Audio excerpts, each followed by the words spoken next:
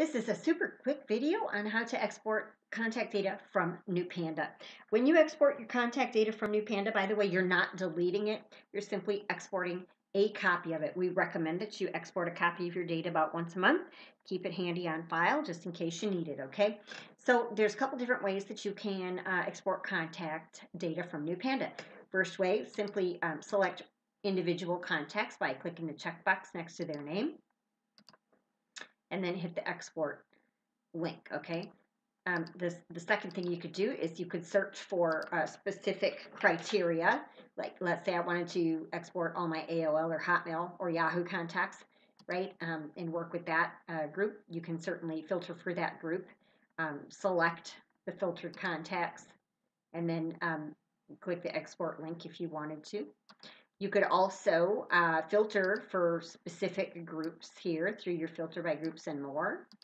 Choose a group or groups, apply your filters. Again, you can select then random, contacts from those groups if you want or not, or select all of the filtered contacts, 16 of 754, and hit your export. Okay. And then the final thing that you can do if you just want to export all of your contacts is make sure that you have cleared your filters so you're working with all of your contacts. Once you've done that, just go ahead and select all contacts and hit the export button. And then it's going to bring up a little dialog box no matter which method you choose, random individual or by groups or everybody.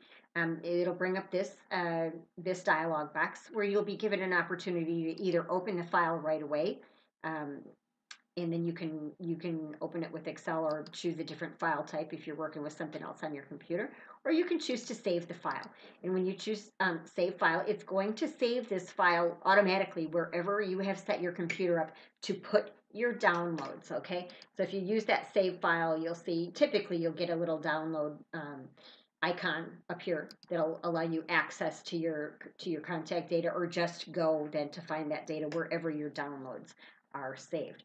And that is a super quick look at how to export a copy of your contact data from NewPanda.